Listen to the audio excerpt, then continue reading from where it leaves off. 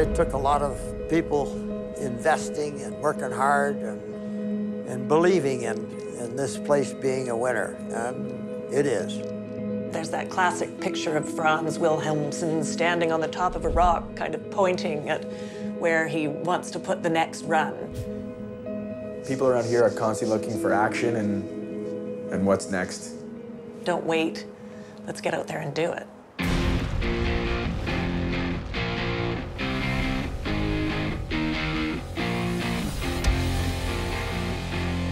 It was really a place that had just raw energy. Everybody was a dreamer. If I wasn't a dreamer, I wouldn't come here. The verve for life, I think, is what gets into anybody's blood and soul and keeps them here. There's mountains that are better and there are towns that are better, but there isn't a town-mountain combination like Whistler anywhere in the universe, and that's why you have to live here. Whistler is this magical place, and it is what you want it to be. It's what shaped me and made me who I am today. You're nobody unless you come here and prove it. There are so many incredible personalities that have come together, and being active and being healthy and, you know, making that a priority over work. People really cared about which of the best two mountains in North America was better than the other one, right? They're pretty awesome.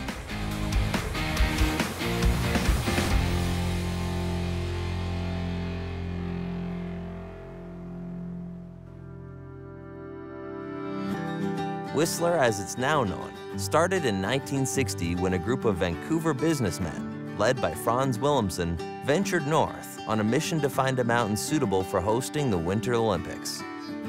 After 4 hours on logging roads, they made it to a sleepy fishing camp known as Alta Lake and spotted what they were looking for.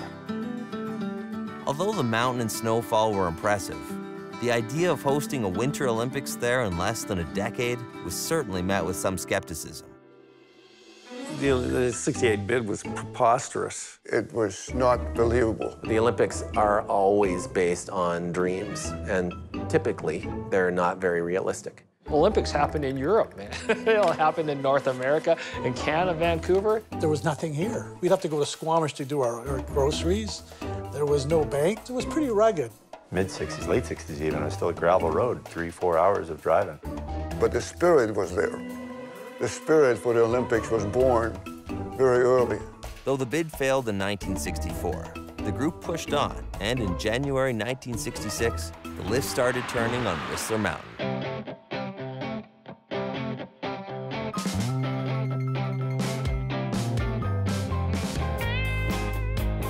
There was 6 trails on Whistler, and none of them had been cleared properly. If you couldn't ski moguls, you couldn't ski because there was nothing else but moguls. We had stories about the first year where people come up and they have never skied before. They came up and take one look at the gondola and the trails coming down, and they turn around back home again. It was an adventure. But everybody was up here to see what this place could give you. Whistler quickly earned a reputation for big vertical and deep powder snow, and it wasn't long before the ski bums arrived. Well, everybody was a ski bum because this place wouldn't pay anybody enough to live here. Back in those days, I think Dag Abbey was the best. He was just a phenomenal skier. I remember watching him jumping off the cornice up in the glacier here, and he just landed and went straight down, just one track. I could still see that. Oh, he was fabulous.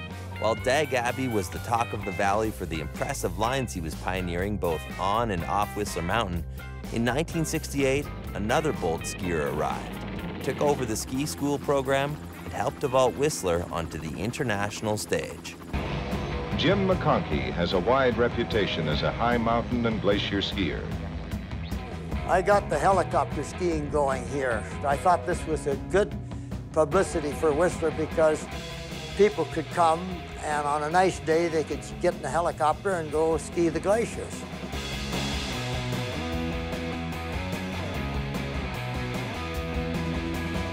Word spread quickly that Whistler was the place to go for adventurous skiers. But with big alpine terrain also came big avalanche risk. Not wanting to tighten the ropes like the resorts in the US, and with no other precedent to follow, a group of Whistler ski patrollers led by mountain manager and tireless visionary Hugh Smythe looked for other solutions. A lot of the stuff was done purely on initiative and creativity. Hugh was the guy that started throwing bombs out of the helicopter. It was pioneering in all aspects. The first bomb you throw, that's it. It's heroin. You're addicted.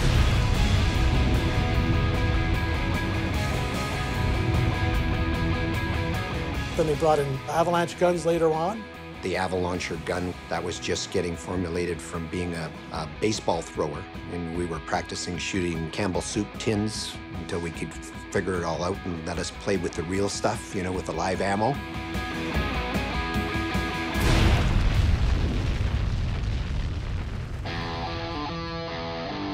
With the counterculture movement sweeping its way across North America in the late 60s and early 70s, it wasn't long before Whistler established itself as the unofficial capital in southwest British Columbia.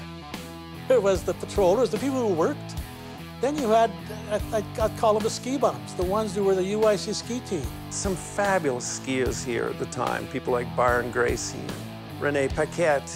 I think most of these guys were on unemployment insurance. And there was a lot of hippies there in those days. But they were harmless. They didn't bother anybody.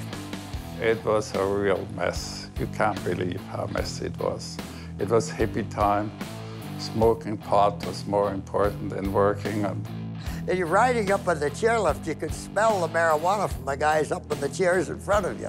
One of my jobs was to try and make sure that everybody had a lift ticket. And I had difficulty getting staff in those days because they all just wanted to ski and lots of parties. The ski bums and the hippies weren't the only thing challenging the management in the early days. Success brought a new set of problems. Whistler became so popular that there'd be lineups almost to the gas station there.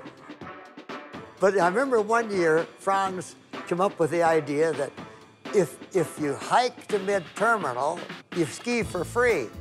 And I said to Franz, do you know what there's going to be a lot of people do that. They'll hike up. No, nobody's going to hike up there.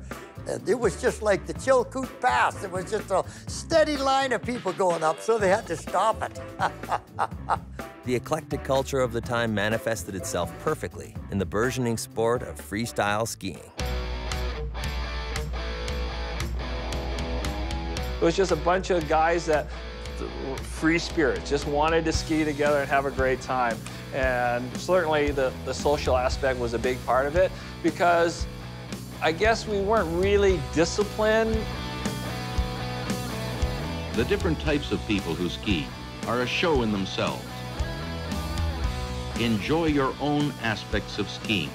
There's an exciting rush that always comes, and that should never become routine. Whether it was the hot doggers, racers, or just plain old snow lovers, Whistler was on the map.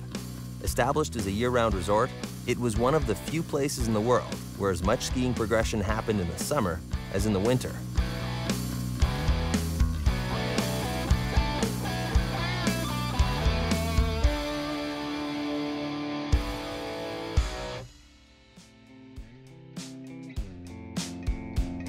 By the mid-1970s, a few cracks started to show in Franz Willemsen's dream. Whistler had once again failed on their attempts to host both the 1976 and 1980 Olympics. Hugh Smythe left town, and unbridled development threatened the future of the resort. That's when Al Rain and his wife Nancy Green stepped in with a vision to transform the town's garbage dump into a world-class European-style ski village. There was Al Rain. Brilliant guy with a head that could bring structure to deliver what needed to be done. The visionary behind Whistler Village. The village opened in 1980, and at the same time, Hugh Smythe made his return to Whistler, this time at the helm of the new resort across the valley, called Blackcomb. I'll tell you, there's some tense moment in this place. Franz, he had vision for Whistler Mountain, but he had absolutely no vision at all for Blackcomb. He thought it would never happen. Hugh, when he came in, It was just such a dynamic change, and it happened so quickly. While the village and Blackcomb were impressive, it seemed the timing of their completion could not have been worse. When Blackcomb was first built, the 80-81 season, we had a horrendous year. It was very, very warm. There was no snow on the mountain. So you can imagine after spending, 3 years dreaming, designing, building, and whatever in your very first year out of the box, you have to shut her down. By 1982, the wheels came off. The economy went in the tank, interest rates went to 23%, and Whistler Village was in dire straits. As I always say, last person leaving Whistler, please turn out the lights. That's how bad it was.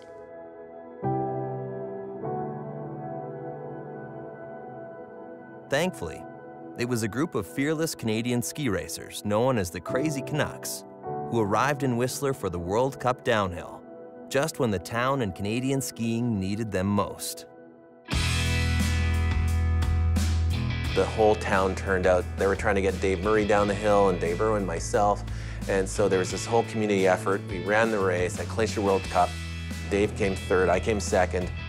We rolled in the middle of town, and the place was just full of people. And that was the closest I ever got to being a rock star. I walked out on the stage, said, you Whistler, you rock. And it was like, roar! It was really an epic day for me. I think it was, in sport in Canada, it was pretty intense, and for Whistler, it was fun. The following season, the snow returned, and shortly after, the economy came with it. Whistler was back on track. But for Franz Willemsen and the management at Whistler Mountain, their toughest battle yet had just begun. Competing against Hugh was just really tough. Competition between the two mountains was just absolutely fabulous, because when Blackcomb and Whistler started to compete with each other, their service level. We didn't have the terrain, we didn't have the number of lifts, and we didn't have 15 years of history, so we had to use every tool that we could come up with. Hugh's serving coffee in the lineup, and then he's serving lemonade, and then he's serving something else. What would make a difference? Let's go out and, at the end of the day and sweep everybody's windshield. We would brainstorm and come up with ideas that either we invented or we stole from some other ski area. They would come up with new signage, and I'd tell her, I said, go look at the signs up Blackcomb, take a photo, and let's see what we can do. Oh, just Blackcomb, we don't want to do this. Just go and do it. Why not? It's working. Just do it. I mean, we'd have binoculars out of the office kind of looking, okay, they've got a lineup over there. Like, oh, okay, how many, how are they doing? How busy is it? I'd see the cars going by, going to Blackcomb. I'd be on the ground trying to figure out our parking, and Hugh is flying around in the helicopter organizing parking. Hugh doesn't sleep. We're convinced that if he's sleeping, he's thinking he's asleep. It was tenacious. He's unmatched. He really is unmatched. They were playing chess and we were playing checkers. It was that simple. The battle for mountain supremacy wasn't only being waged in the boardrooms. Once Blackcomb opened here, people really took sides right away. You were either a Whistler skier or you were a Blackcomb skier. Whistler. I'm a Whistler girl. Dark side, Blackcomb. Blackcomb's my mountain. Blackcomb. Yeah, we called it Cloudcomb. Yeah, we never wanted to go over there. It was on the dark side. I was a Blackcomb guy, for sure. To me, Blackcomb represented the future, represented where skiing was heading, and Whistler was kind of like where skiing was. Blackcomb all seemed a little more instant, corporate, and even the runs, like if I want to get right down to, the way they cut the runs straight down the front, it just looked like a barcode to me. We were ski racing, we had the Whistler Mountain Ski Club, we had a long history of various races. Meanwhile, over at Blackcomb, it was free with freestyle, and there was snowboarding, and who thought that was gonna last? They hated us. They're the guys who used to spit at us on the chair, and so it's like, those guys. Blackcomb was everything. Whistler didn't even exist to us. Like, when I had my shop, it was the snowboard shop Blackcomb. We couldn't have cared less about Whistler. It was weird if you dated a kid from the Blackcomb Ski Club when you skied for Whistler. I don't think I skied on Blackcomb in the first 8 years it was here. Seems crazy, but I was busy. Whistler had lots to offer. After 4 years of battling toe-to-toe with Hugh and Blackcomb, Franz Williamson had finally had enough and chose to retire. The following year, Hugh Smythe pulled off his most outrageous move yet. To get that T-bar, I think it was in '85, he, I think, got it from Alberta. Hugh Smythe went to Fortress and stole the T-bar in the middle of the night and moved it over to 7's Heaven, what is now 7's Heaven. Regardless of how that T-bar was acquired, it certainly raised the ante in the battle of Whistler versus Blackcomb. After that, it was like, hold on. Over the next several years, Blackcomb would act and Whistler would react, eventually creating one of the most advanced ski lift systems in the world. And it wasn't just mountain operations where Blackcomb was pushing. The marketing department was equally aggressive. In the 80s, it was kind of a place where anything went. It was a very in-your-face, have fun, youthful culture, and it was working for us. It was the place that the film crews would come and do stuff in. It was where Eric Peyoda and Trevor Peterson were kind of pioneering lines off in the spearhead. I mean, it was the place where the front edge of skiing was moving forward. And for me, it really got driven home when Greg Stump's crew pulled into town to film License to Thrill. Glenn Plake, Scott Schmidt. I thought it was the coolest thing I'd ever seen.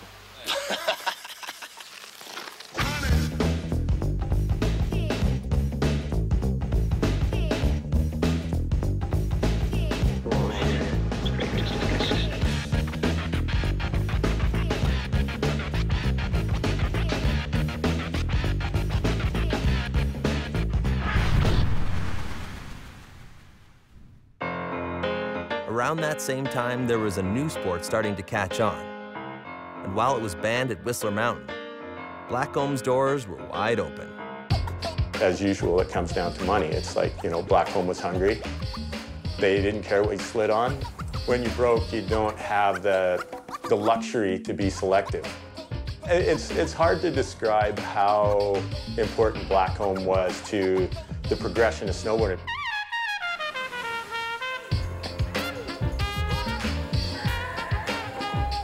All the top pros would show up, and that was just this little grom, and it was just like mind-boggling. People were doing the craziest stuff I'd ever seen. Snowboarding pioneers like Craig Kelly, Sean Johnson, and Terry A. Hawkinson were regulars on Blackcomb, but no one had a bigger presence in the early days than Damien Sanders. He's the guy that started modern snowboarding. I mean, people hucking huge off cliffs, that's Damien. He says, I'd drive from California for one hit on the windlip. While most would agree that Damien was the king of the Blackcomb windlip, during one of those sessions, it was a Blackcomb local named Doug Lundgren who would also stamp his name into snowboarding legend. Him and Damien were going all day, just back and forth, who was going bigger, and you know, before you know it, it's the jump off on the windlip. And I still think probably the best photo ever in snowboarding. It's Doug just hanging in space, and you can see Alex Warburton in the bottom corner just going.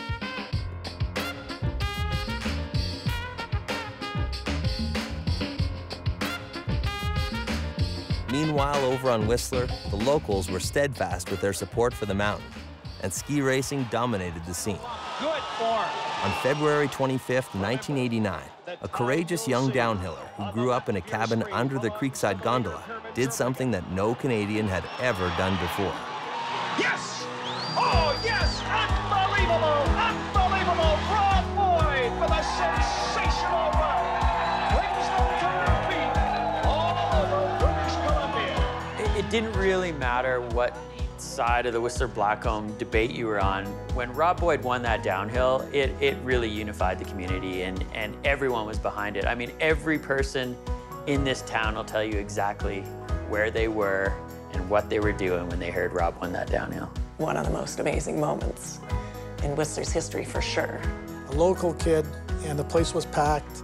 Dave Murray being chairman of that race, everybody was just so proud. My mom said, Rob, you got stubble on your face, about like this. Come on, you gotta shave it before you get on the podium. So she hauled me back to the house, which is right across the creek from the finish area. scraped my chin down and went back out for the awards. It was, I think even the Europeans were happy to see Rob win. You know, I think it was one of those moments where you just felt good. You had a feeling throughout the entire village. Rob Boyd had won the race, as well as the hearts of Whistler locals and Canadians alike. But Hugh, Smythe, and Blackcomb were winning the resort battle. After teaming up with Joe Hussein and his company Intrawest, Blackcomb was unstoppable. And in 1996, the inevitable finally happened. Well, I think everyone around here was pretty nervous when the merge happened. I mean, Whistler and Blackcomb competing against each other, you know, led to all this progression. I remember they brought us all into Lapre, the little restaurant, and told us that it was, that this was going on, and we cried. It seemed like we were gonna lose something. To a large degree, if you'd really thought about it, any time looking down the tube, you could see it coming. Suddenly we were introduced to this whole other group of people that were living this parallel life. Once that door was removed, then it was pretty cool. Fortunately, when Whistler and Blackcomb came together, they actually just fed off each other and got stronger. And I think, you know, there's a lot of sighs of relief breathed in the year or two after that, hey, this place, you know, probably just got better. I kept always thinking, gosh, Whistler has a lot of great stuff. How come I didn't come here earlier? This time, the timing could not have been better. With the economy booming and the interest in snow sports on the rise, the newly formed Whistler Blackcomb soon found itself rated as the #1 resort in North America. It was the perfect place for a group of young skiers known as the New Canadian Air Force to inject some much-needed energy back into the aging sport of skiing. Creating twin-tip skis so they could go backwards like a snowboard could in the half pipe, in the terrain park. I mean, it was incredible.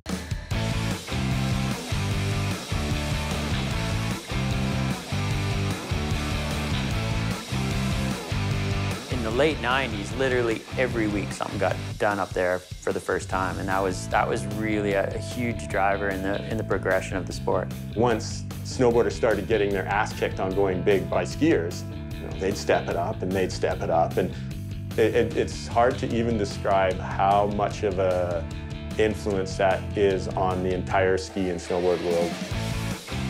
Rather than focusing on each other, a united Whistler Blackcomb was taking on the world. More progression was happening at the World Ski and Snowboard Festival in April than most resorts would see in an entire season. In 1998, Ross Rebliati brought home the first Olympic gold medal for snowboarding, and with that, a long dormant dream was reignited. Standing in Mountain Square the morning of July 2nd, 2003, it was exciting, it was electric, but there was some anxiety. When Rogue hesitated for what felt to me like a full minute, you could have heard a pin drop. My heart was in my mouth. The International Olympic Committee has the honor of announcing that the 21st Olympic Winter Games in 2010 are awarded to the city of Vancouver.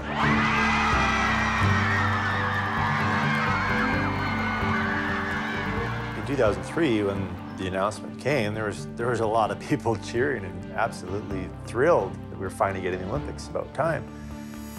And another party that was saying, no, we don't need it. Whistler's already big enough. We're on the map. Thanks very much. We don't need the Olympics. Like, no, not now. I was kind of scared at first, not so much about the games, but of all the years leading up to the games. As the Olympics approached, anxieties melted away, and more people got behind the dream. A dream launched by the founding fathers more than 40 years ago. With the game secure, Hugh Smythe set in motion what would be his final and most audacious plan of his career. Vision. I think that's where Hugh is really in a league all his own, is he has a vision that who else would have thought of a peak to peak? I mean, everyone in town was kind of like confused, like how are you gonna link the mountains up near the tops? I mean, the gap, the Fitzsimmons Valley just seemed way too big.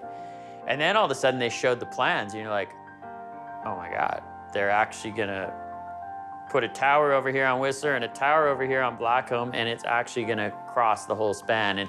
And that, at the time, I remember thinking, like, well, that's a pretty bold move.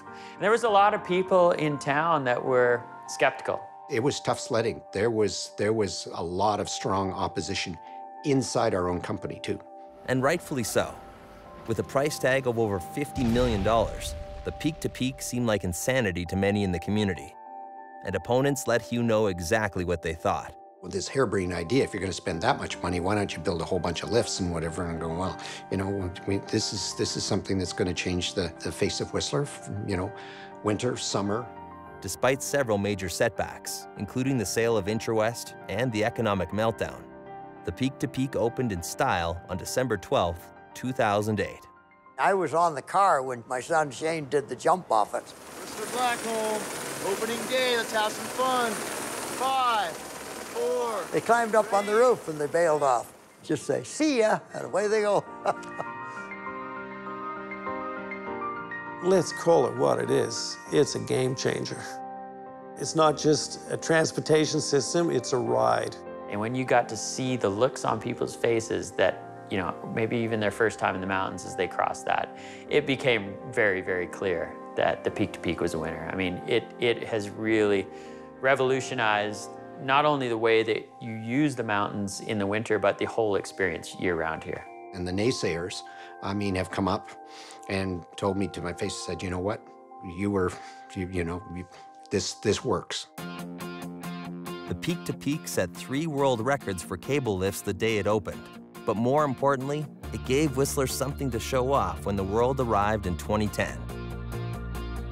When it really hit home is when the torch came into town. Plus, the dream come through.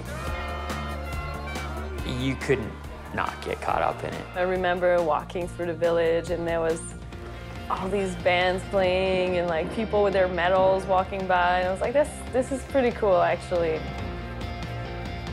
It gave us a sense of pride, you know? It's like, all right, we pulled it off. You know, this place was born from an Olympic dream. And to actually see that dream realized after all those years was pretty special. Pretty cool to be able to say, hey, I'm from Whistler and, you know, look at us. Look at what this town can do. So many good people stepped up and worked so hard and slept so little for those 2 weeks. You'd think, wow, this was designed for this. You know, the city fathers that conceived the idea, and Al Rain and others, I think that was a crowning moment. It certainly was for me.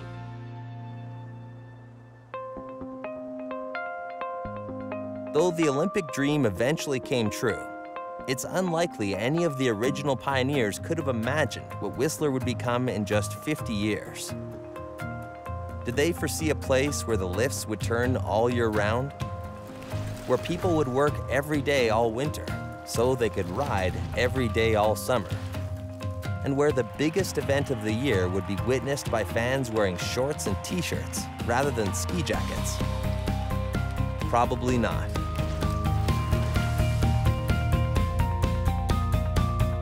There's no doubt that progress has changed these mountains and this valley. But the spirit of the people who call this place home burns as strong as it ever has. You'll find it in the skiers, the snowboarders, Olympians and entrepreneurs, artists, musicians, mountain bikers, and trail runners, and anyone who's ever chased a dream. I'm probably more excited today than I was when I was 20. Just when you think that the progression has gone so far already and like you wonder what's going to be next. There's always the one that go one step further because that's their nature. Oh, gosh, it blows my mind. It really does. I feel like that's what Whistler has done to the younger generation, is offered them opportunity to push themselves. You see all these influences just take over the world, and it's just like, yeah, that's Whistler.